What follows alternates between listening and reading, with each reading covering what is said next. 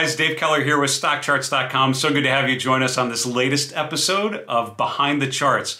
Our second season is filled with some incredible conversations. So far, we've talked with guys like Peter Brandt, Mark Chaikin, some incredible, knowledgeable technical analysts, traders, sharing some of their words of wisdom, battle scars, and learning lessons learned over the course of successful careers.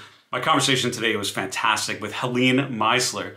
Helene was the first technical analyst at Goldman Sachs. We talked about her start in the industry into the 80s, 90s, 2000s when she did things like, worked with Jim Cramer, first at Goldman and talked with him about Goldman, and also started as the technical analyst for TheStreet.com and RealMoney.com. We talked about her start at Cowen and Company, where she worked for Justin Mamis, who's an incredible technical analyst, wrote some of the best books on technical analysis, particularly how to sell and how to think about taking profits and managing risk as a technician. She's continued on a career that has spanned the globe, and even today continues to publish on social media her hand-drawn charts that she continues to update every day after the close, tracking key stocks of interest. Enjoy this great conversation with Helene Meisler. So Helene, it's fantastic to sit down with you today. Thanks for joining us. Thank you for having me. So I think I would imagine you are a person, a technical analyst that many people know. And I told you when we spoke before, I feel like I think of you as a mentor because I think you were one of the first online writers, authors of technical analysis that I followed consistently from the street.com, from Real Money days, early 2000s. Yeah, I guess so. I mean, it's so funny because I'm so technologically disadvantaged. I'm not a first adopter type. And so when I look back and I think that I started writing on the internet in the late 90s about the market, I look like a first adopter, but I'm really not. Well, let's start even earlier on, start at the very beginning. Where are you from originally? New York, born and raised. And, very good. Yeah, very good. And I went to work on Wall Street in 1982, which was, I got my timing right there. That's interesting timing if you know your market history, right? That's the 82 low just before 83 breaking out. So what was that like? I'm assuming that was your introduction to the financial markets, or were you following it before? Yeah. No. I don't think my parents even owned bonds or stocks. Right. And I went to school for marketing. Okay. And I actually went to work in a marketing research firm out of school. And it was a terrible job market. You're probably too young to know, but 1982 was a terrible job market. Right. And in the fall of 82, I sort of had decided that this marketing research thing wasn't going to work for me. And I went to a headhunter who said to me, oh, you should really go work on Wall Street because the market had bottomed in August. And all of a sudden, after a 10-year bear market, Wall Street was looking for people. They didn't really even care. All you needed to do was be willing to learn. And so she said to me, I've got this stack of jobs, entry-level jobs at Wall Street firms. I have nothing anywhere else. I said to her, oh God, finance is not my thing. But she sent me on some interviews. She said, let's just see how it goes. So she sent me on interviews, and I ended up interviewing at Cowen and Company on this is kind of funny. She sent me on Wednesday before Thanksgiving at 4:00 in the afternoon. If that wasn't like the ultimate Friday afternoon interview that they're not really interested, but they're just going to talk to you anyway. But obviously it turns out the market trades until 4:00. Nobody really wants to sit down and talk to you until then. Anyway, they made me an offer and I went to work at Cowen. And Cowen, I mean, if people don't, I was going to ask you about early mentors, but like guys like Justin Mamis come to mind who were, had successful careers. Who were your early mentors as you were getting started there? So when I first started, I was in the institutional sales area. Okay. And I worked for the partner in charge of the New York sales area. And I don't know, maybe about a year or two after I got there, Justin Mamis came to work for us as our technician. And he was just the kind of person who was easy to talk to, and what he did was so interesting. And so I found myself spending a lot of time with him. Like I'd wander into his office and ask him questions. And so in the mid 80s, I asked if I could go work with Justin. That was what I wanted to do. I really wanted to learn what he had to do, what he was doing. And I have to say, you know, in terms of jobs, it couldn't have been probably Cowen was the best place to be at that time, because we were small enough, but big enough. Yeah. And they were so nice to me, and they let me go work with Justin. That's fantastic. And it was fantastic. And so I consider myself just blessed that I was able to, you know, work with him for so many years and learn everything that he knew. And not everything. When if people that don't, I mean, some firms that have been around and not been around for a while, people aren't as familiar with them. Cowen was not a technical shop primarily, right? It was a technology research company, right? Right. Cowen was originally, they were bond people. Got it. Okay. And they had a retail business, retail stock business. Okay. And then sometime in the 70s, they bought GS Grumman, which was an institutional technology research firm based out of Boston. And that was our institutional department. So we were basically, remember, this is the 80s. I mean, most firms had a technology analyst, and that was it. One. Okay, Cowen, we had a semiconductor analyst, a semiconductor equipment analyst. We had a mini computer analyst, a mainframe computer analyst. I mean, so if you were trading technology stocks, you kind of had to do business with Cowen. But the whole macro thing in terms of having a strategist and technician, and everybody had them, but it wasn't nearly the kind of departments like Alan Shaw had at Smith Barney, or any of that sort of, or Bob Farrell had. I mean, those were the technicians of the 80s. And they had massive departments. Yeah. I mean, Justin had me. But you had an opportunity to learn from what I would think of as one of the greats of technical analysis, to be honest with you. That's very fortunate. And then talk through your career from there. And then at some point you rotated to Goldman Sachs, right? Right. So in 1989, I got a call from Goldman. Mm-hmm. It was from their head of administration of trading, of equity trading. Mm-hmm. And I had met him years earlier because he had worked at the New York Stock Exchange, and I just met him through other people. And he called and he said, Goldman is looking for a technician. We've never had one before. Would you be interested in coming to interview? So I said, okay. And, the world was different then. First of all, Goldman was a partnership then. I don't even think they even had a female partner. Maybe they had 100 partners, and that was it. Also, people went to work at Goldman for life. Yeah. Back then, I mean, you didn't really know of anyone leaving Goldman. Right.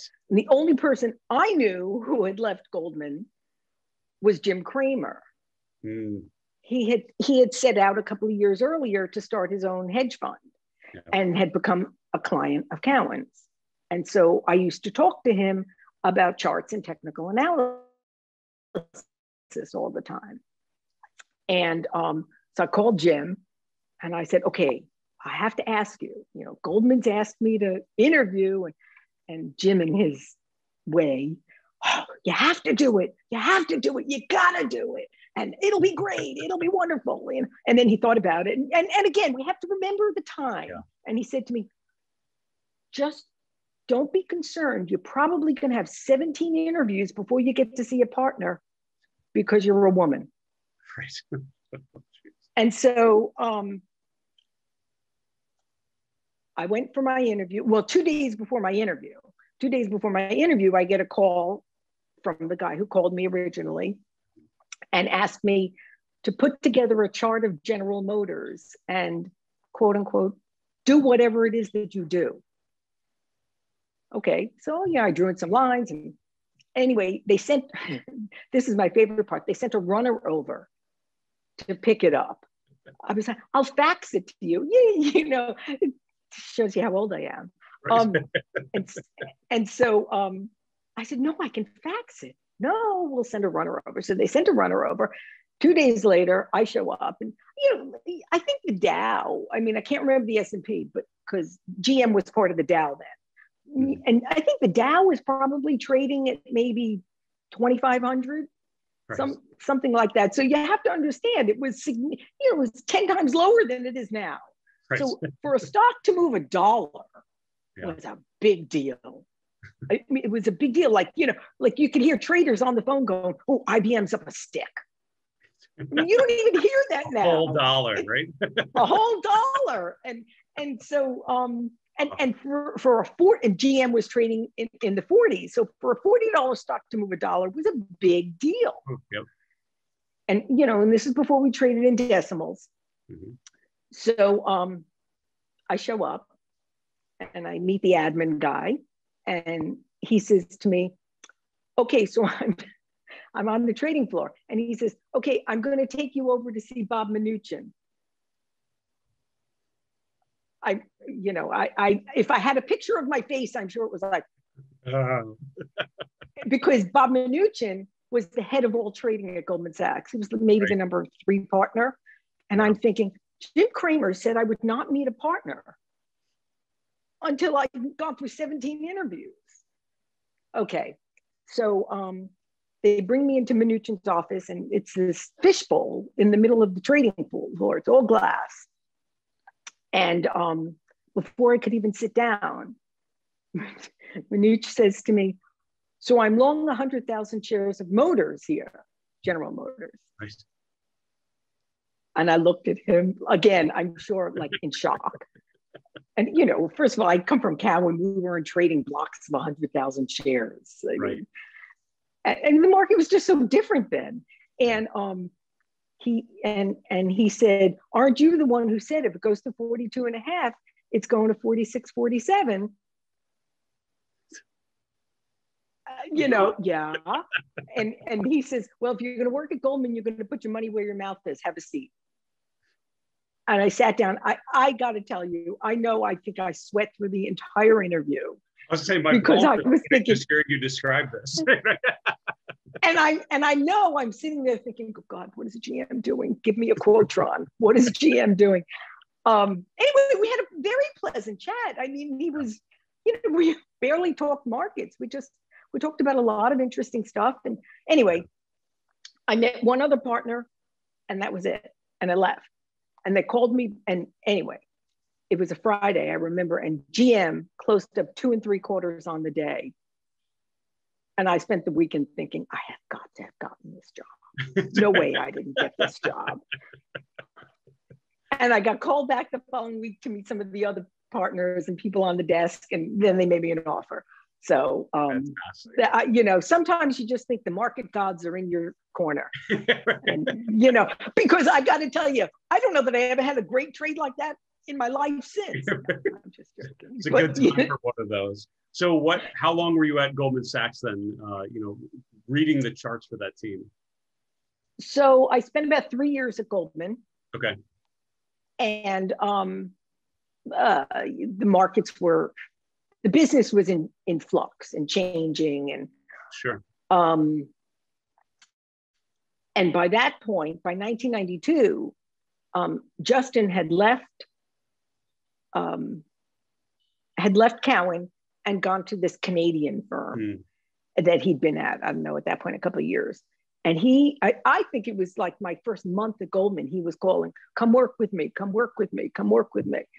And so, you know, now it was 1992, and Justin was probably into his 60s already by then. Right. And he called me and he said, just come work with me.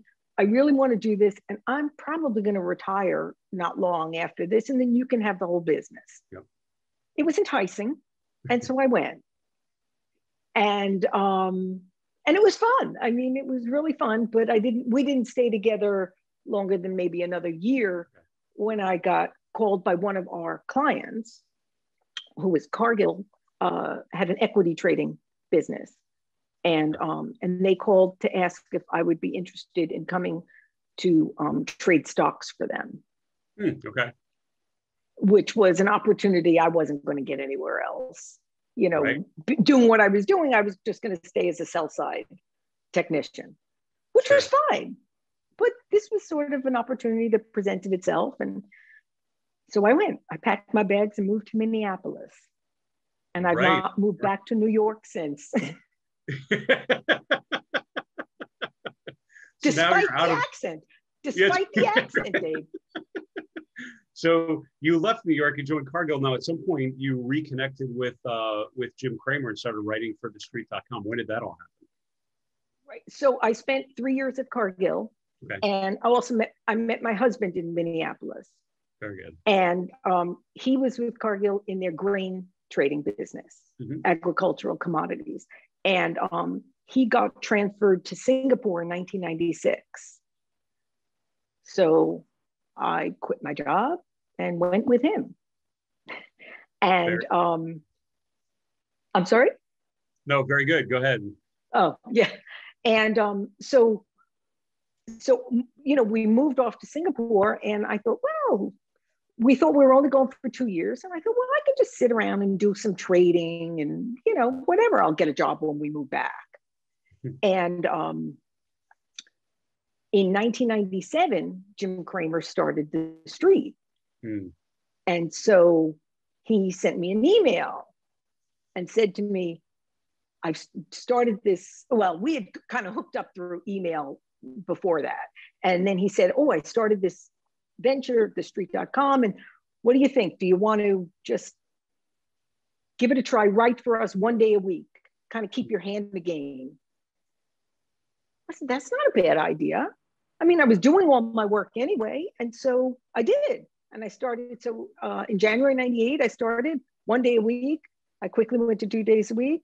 I went to 5 days a week, and I've never stopped now. And we ended up actually spending 5 years in Singapore. Right. And from there, we moved to Shanghai for 4 years. So. Wow. And now back in Missouri, right? In St. Louis? I am, and then we moved to St. Louis, and we didn't know how long we'd be here. And 15 years later, we're still here. Still here. So, you know, I'm reading a book right now called Bull, A History of the Boom and Bust from 1982 to 2004. And it talks about this whole period that you just described from your time at Goldman, moving to Singapore, starting to write for TheStreet.com. Can you talk about that period in terms of the market environment, particularly when it got to the later stages of the early 90s, late 90s, when you had all these signs of euphoria? What was your experience covering stocks and obviously with the background covering technology stocks during that period? So, I only because of so many of the excesses in today's market, we have a strong tendency to look back at 1999 and try and see similarities. Sure. And yes, I'm not going to say there aren't similarities. I mean, excess is excess, and it doesn't really matter if it's excess today or excess 20 years ago or excess 50 years ago. It's all going to look the same. Yeah. But there was something different in 1999. The breadth of the market peaked in late 1998, early 1999. Right. And if you go back and you look, it is literally a steady downward trend, just constantly, day after day after day after day, because 1999 was all about speculation and a narrow group of hot stocks going up, just like they looked like Tesla until recently, or a lot of them looked like GME from recent. Right. That's right. Yep. Okay. And so it was hard. I would say it was very hard to time that, the bubble bursting there, but you knew it wasn't right. You knew it wasn't right because there were, the market was just getting narrower and narrower and narrower. Every single rally, it was narrower and narrower. I mean, even the number of stocks making new highs just continued to go down. And along with breadth. You know, it was pretty clear that the Dow peaked in January that year. The S&P was pretty laggy. So that was very different. And probably a little closer to the 1973 high of the Nifty 50. Right. Where breadth had been so bad and you just had a handful of stocks that were going up every day. What we have, you know, and so when you come to today's market, that's not what you have. You have pockets of hot stocks, but you don't have a lot of stocks in downtrends like you did back then. Yeah. So, you know, aside from that, I have to say that what was unique then to the late 90s was the big change in commissions. I mean, we went from high commissions to, you know, $10 a trade. Right. We went, which now sounds ridiculous, but you know, we also moved from trading in fractions to trading in decimals. Yeah. And that was a big, people probably don't even understand, but that was a big change. Just think about it like this. For a stock to be up on the day, it had to be up an eighth, or down on the day, it had to be up an eighth.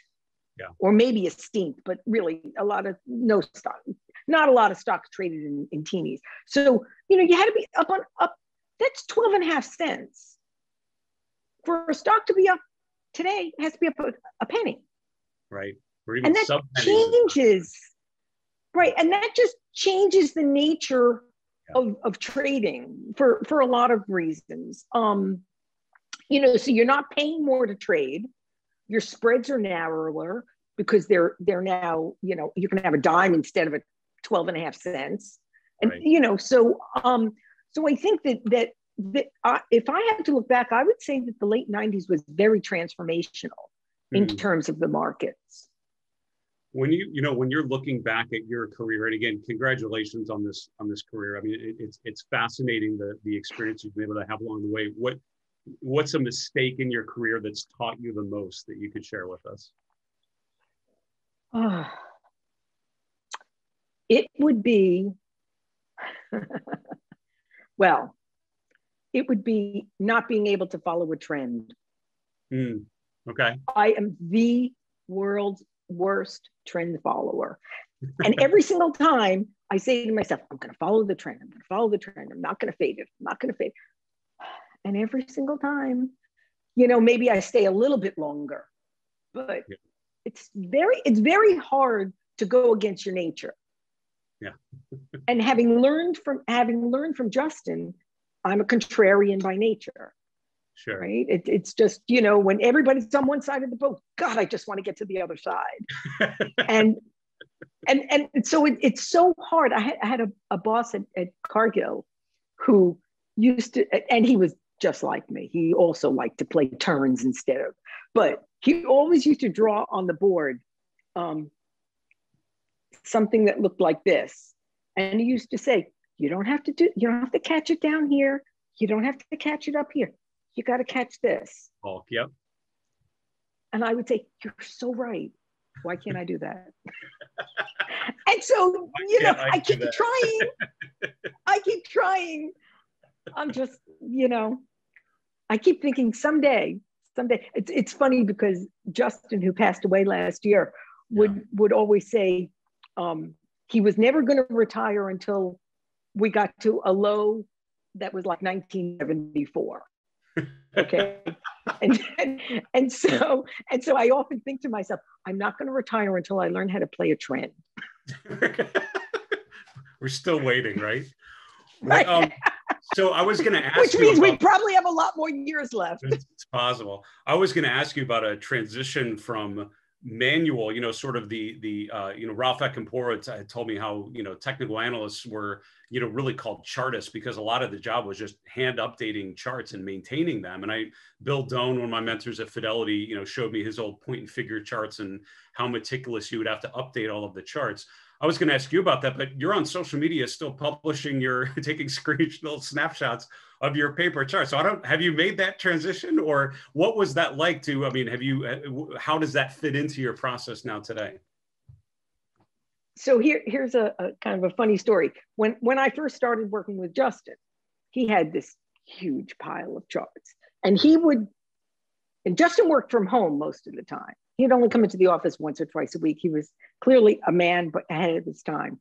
Yeah. And he would go through the charts in the office and take the interesting ones home and leave me the dull ones. Okay.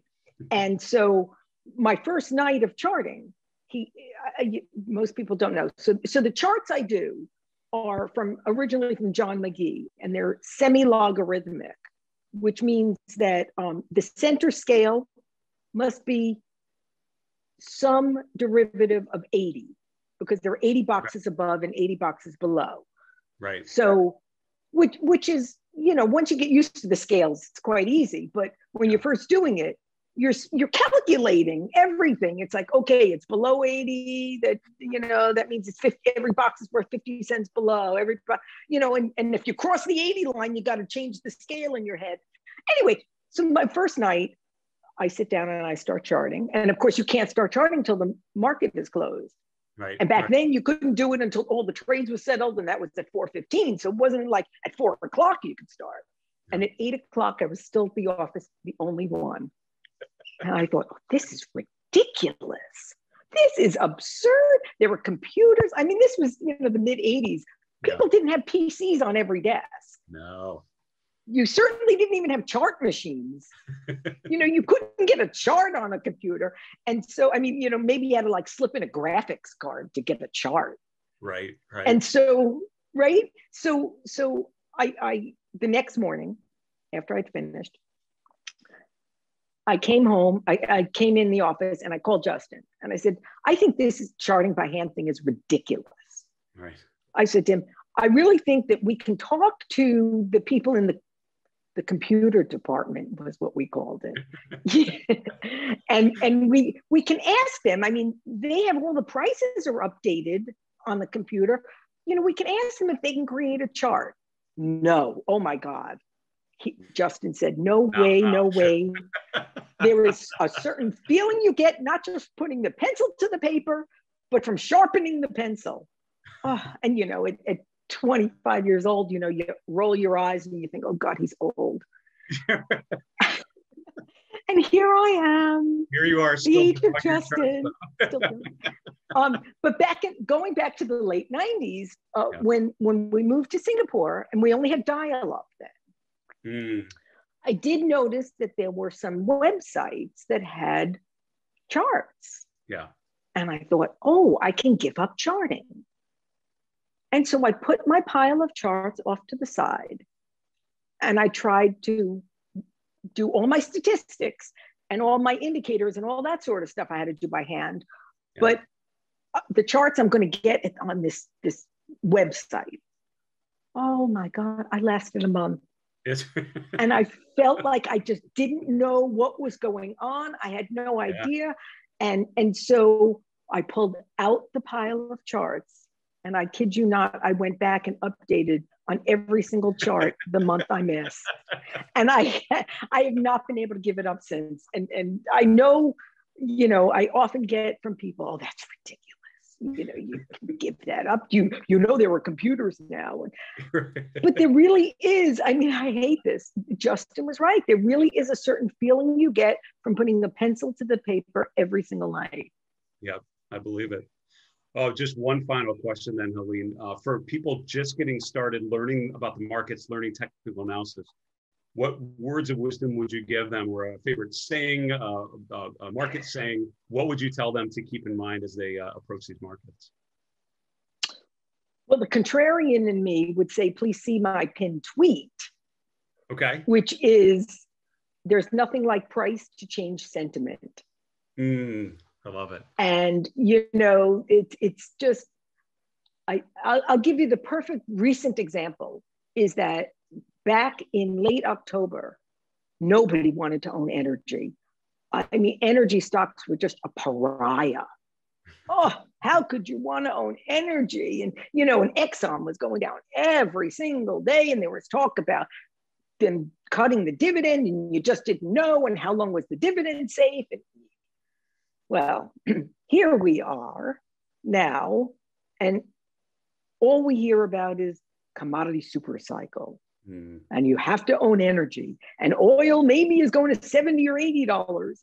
And what's really changed since November? The price has gone up. Price, yep. So, that's how I look at things. Now, is that, I don't know if that's helpful because you probably have to really watch it a lot to know it. But, you sort of, like yesterday, you just knew. I called yesterday a realization day in bonds. Yesterday was the day everyone decided, oh, bonds really matter. Like bonds, like the entire rally in yields for the last month hasn't mattered. Yesterday it mattered.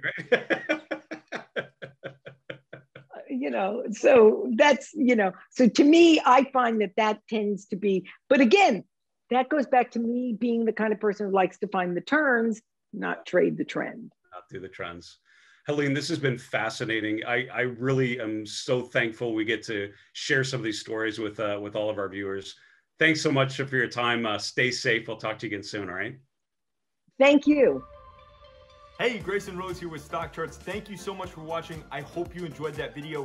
If you did, consider giving it a like down below, maybe leave us a comment, and if you're new to the channel, you can subscribe at the link up above. We're gonna bring you daily content from an incredible collection of technical analysts and financial experts.